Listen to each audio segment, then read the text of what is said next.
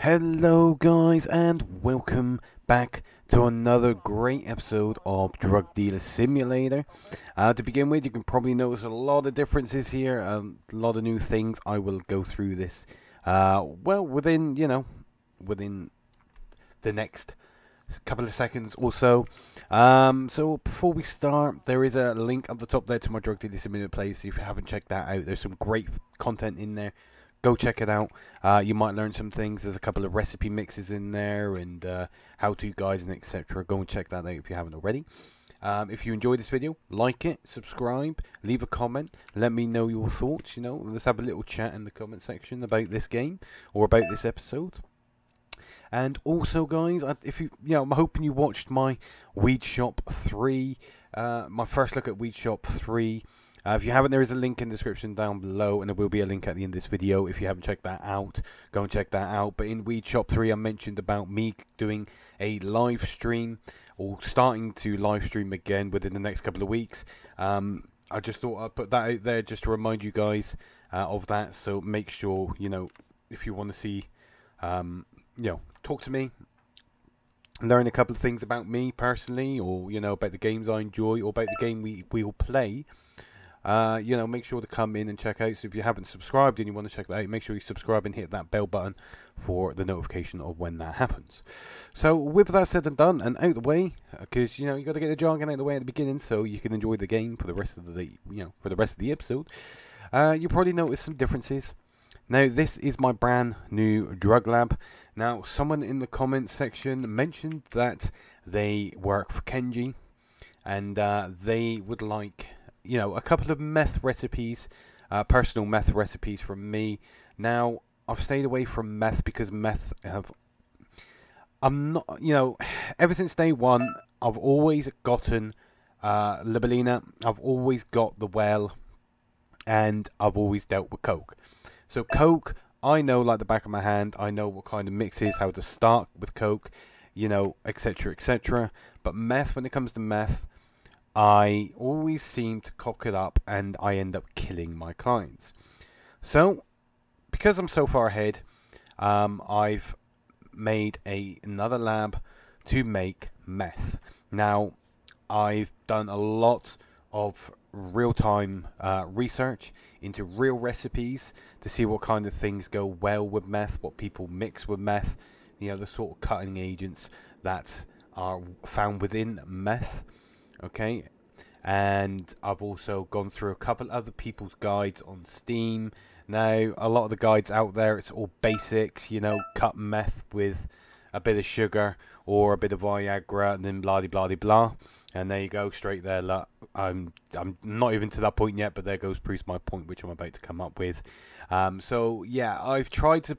I've done a hell of a lot of research on reality, what kind of meth recipes out there in reality and what to cut meth with. Now, the best things to cut meth with are things like amphetamine, marijuana, and then you got, what's the other one? There was another one, marijuana, and the hallucinogens. Okay, so fantastic that this game has now got hallucinogens. We got DMT and we got LSD as well. Fentanyl is also cut into meth quite a bit, but I don't like to use fentanyl for two reasons. One, it's a very potent drug, so you don't want to be using too much. The slightest bit over the top, you can start killing clients. And secondly, it's very expensive. It's $20 per gram. And as I'm trying to make as much, trying to maximize my profits from my mixes, I don't really want to use fentanyl. So my mixes that I have created do not contain any fentanyl. They just contain the base drugs of amp, marijuana, and LSD. Now, these are my very first advanced meth mixes. Okay, my very first advanced meth mixes. So they are not. Oh, and they're probably not. What you guys are used to with seeing a meth mix. You probably think, well, why is he putting that in, and why is he putting that in? Like I said, I've tried to base it off realism, real life meth mixes, of what I can find, like what cutting agents and stuff, and that's what I've based it on. Now, obviously, this is all still work in progress. I've been slaving over this for about 2-3 days now, trying to perfect these recipes, and I'm still going. These are not perfect, but as you saw just a minute ago, I am getting clients addicted to this product. I haven't had no deaths, touch wood. I had no deaths. I've got a lot of addiction to it. It's not a high addiction rate, but I'm getting a lot of addiction to this drug. And the profits, I haven't really gone through the profits at the moment because I'm trying to, obviously, like I said, make a couple of races and go through the profits. Now you're probably wondering why. Well, now you're probably wondering, yeah, how does that affect Kenji? If you've not got Kenji, how do you know if your product's worthy for the gang? Well, ladies and gentlemen, I am doing another playthrough. Unfortunately, I'm not recording it at the moment, but I'm doing another playthrough, a sort of speed run, if you would want to put it that way or say that way, to Kenji. I'm just going to push my way into Kenji, and as soon as I get Kenji as my gang, so I can start supplying Kenji, I am going to record as like the first, a couple of bits of the Kenji. I'm going to do like an episode on meeting Kenji and, dealing for Kenji and doing some meth mixes. I'm going to do that all in one episode, and then I'm going to bring out a few episodes on my meth mixes and explain what is in my meth. So don't think this episode I'm showing you what is in my meth. I've explained what I've used, etc., etc., and showed my lab, but I'm not going to do any meth mixes in this episode. This episode, okay, so you're probably wondering why, or probably wondering what this episode is about. So you're probably wondering what this episode is going to be about then, if I'm showing you all this and it's not about this.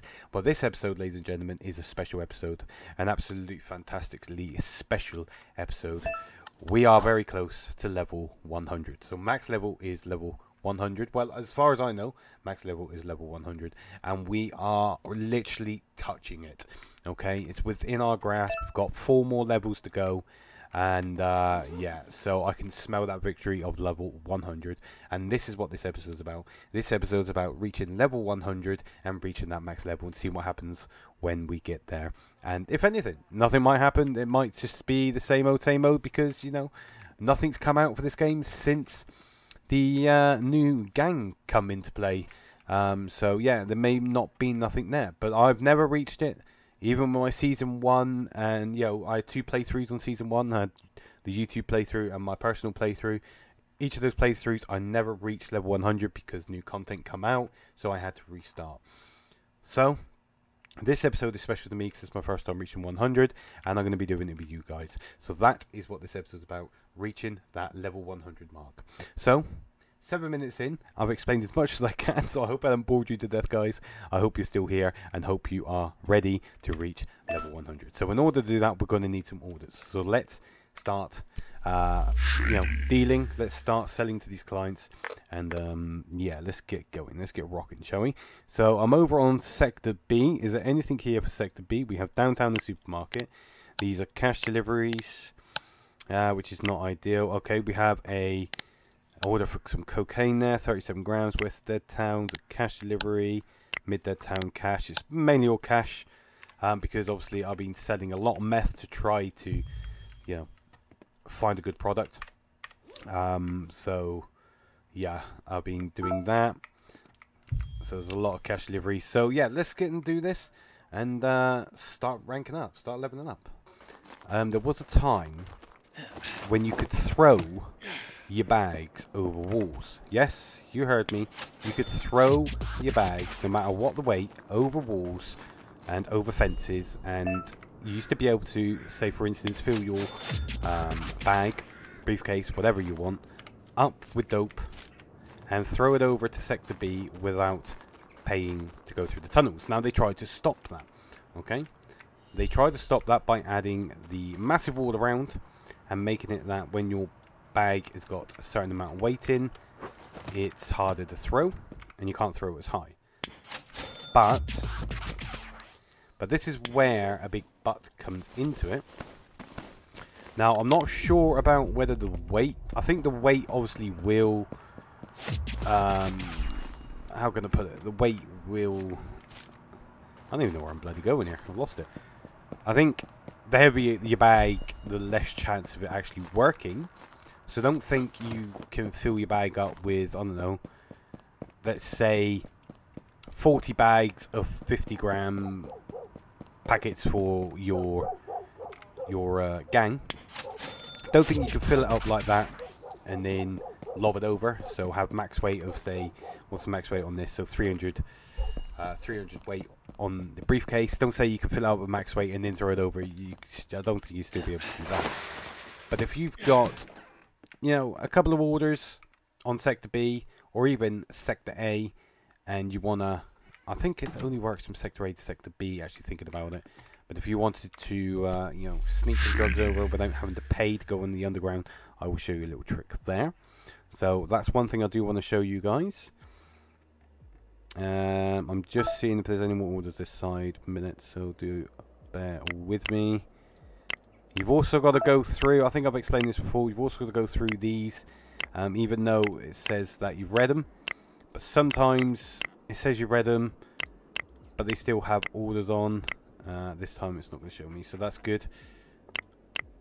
So just be wary that it might say you've clicked it and read it, and not show that it's got an order on. Okay, so now we need to go over to the other sector, so I'm going to throw that bag down there.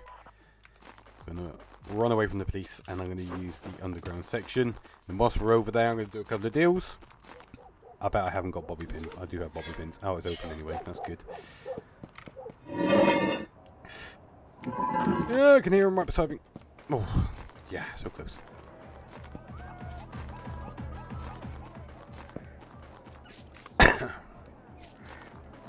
Yeah, so the other thing quickly I want to show you is, oh look, we have a very suspicious black van. Now, in one of the episodes, I purposely got myself raided by the DEA just to see if there was any change and to show you guys what that was like. And there was no suspicious black van. As soon as I start dealing with meth, oh look, we get a suspicious black van. So, if you don't deal with meth, be careful. I'm not saying that this is always the case. This might just have been a little delay, a little bug for me. But yeah, just be careful that if you do ever change to meth, you might encounter a DEA van turn up watching your places. And it is pretty darn scary because I got raided.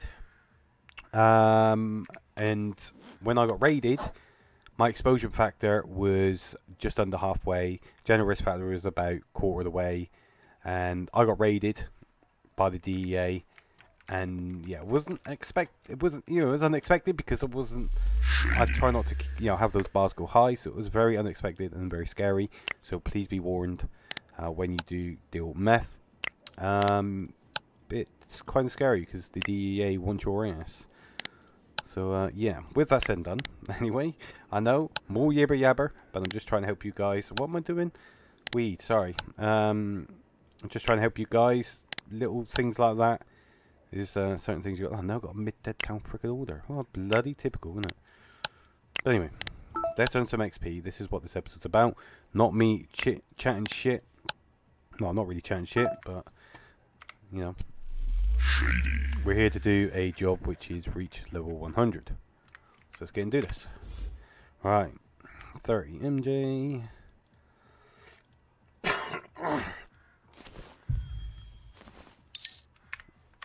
I haven't got a bag. Bollocks.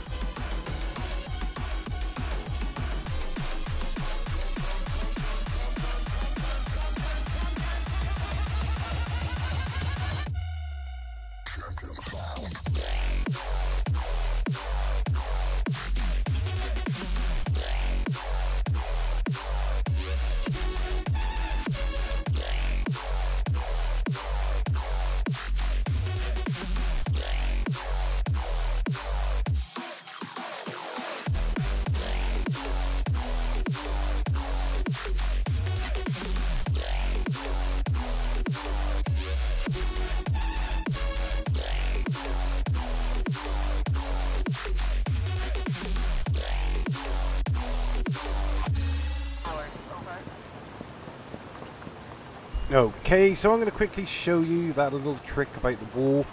So this is what they put up. Never used to be a massive wall like this. There was a wall, but it wasn't like this, and you could literally throw your bag over the wall, and there was a good spot down in the old marketplace where you could do it. But they tried to stop people doing that because they want people to use a legit way, which is the underground systems or the sewer hatch. Okay, so the underground systems where you're going to go and pay to go underground and take your suitcase. But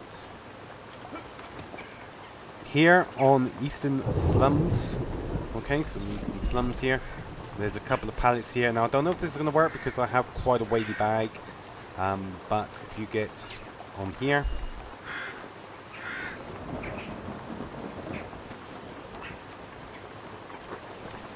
you could just jump. That's the probably easiest way, is just to jump up and do it. But yeah, so you can't do that anywhere else along the wall. Not that I found out. This is the only spot I found out that works. I bet there is wall spots. I bet there's people like, you know, a couple of you have already found a couple of other spots that do that. If you have, please let me know.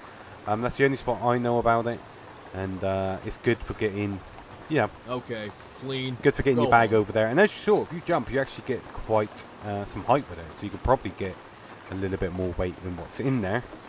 But yeah, I didn't really need to do that because I haven't got the drugs in there. But I just wanted to show you guys that spot.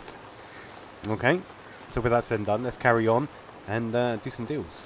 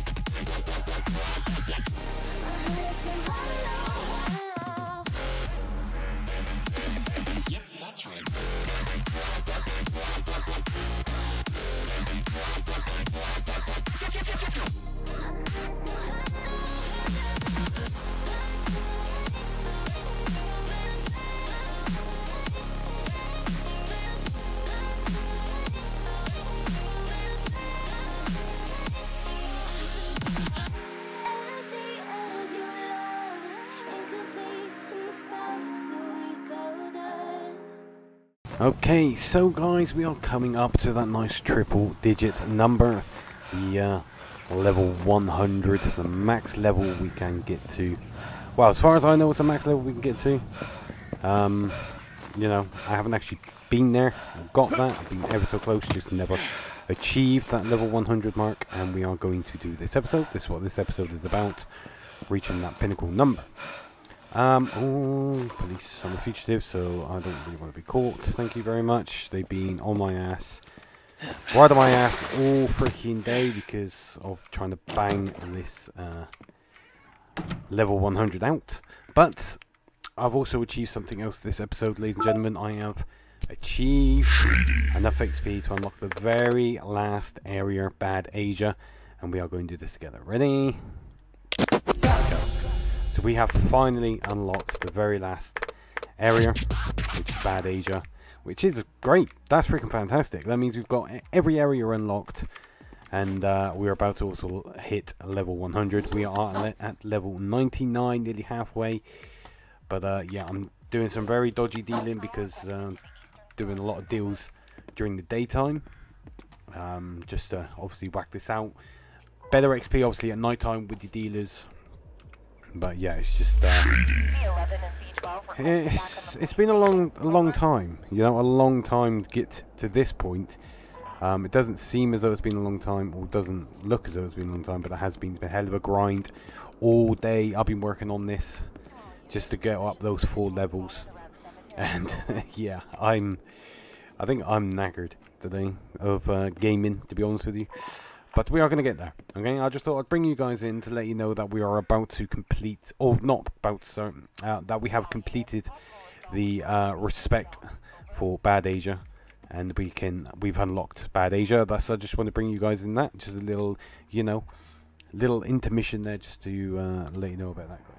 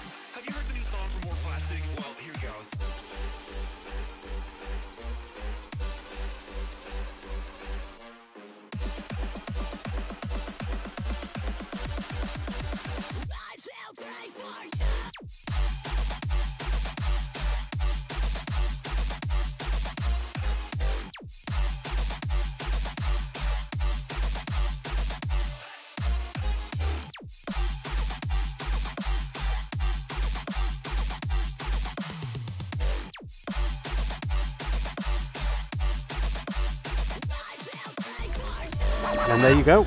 We just done it. We hit it. Fuck you, DEA agents. We've hit level 100. And, of course, as expected, nothing new, but that's fine. I have achieved something I haven't done in Drug Dealer Simulator ever. Like I said, I've been ever so close to it before on my Season 1 playthrough. But never achieved it because of the pure and simple fact. You know, brand new update come out and had to wipe, basically. But yeah, so freaking amazing. I've been grinding this game out all day, literally all day doing this game, and I finally achieved level 100, guys. But yeah, so there's not much more I can say. There's no celebrations, no fireworks, because of the pure and simple fact there's nothing to celebrate about except for hitting level 100, and it's not even the max level. There's the surprise. There is the surprise, guys. Level 100 isn't the max level, but that's fine. That means we can still push, and we can just see how far we can go with these levels.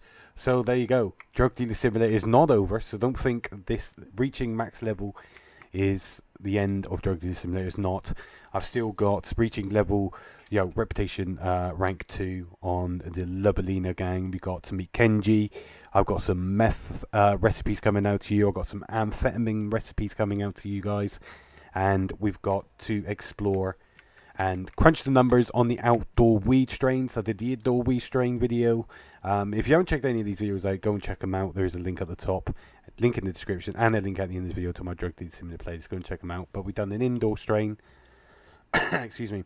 We've done a crunch number and breakdown of the indoor strains of marijuana plants, and I've yet to do an outdoor strain, and I am working on that currently.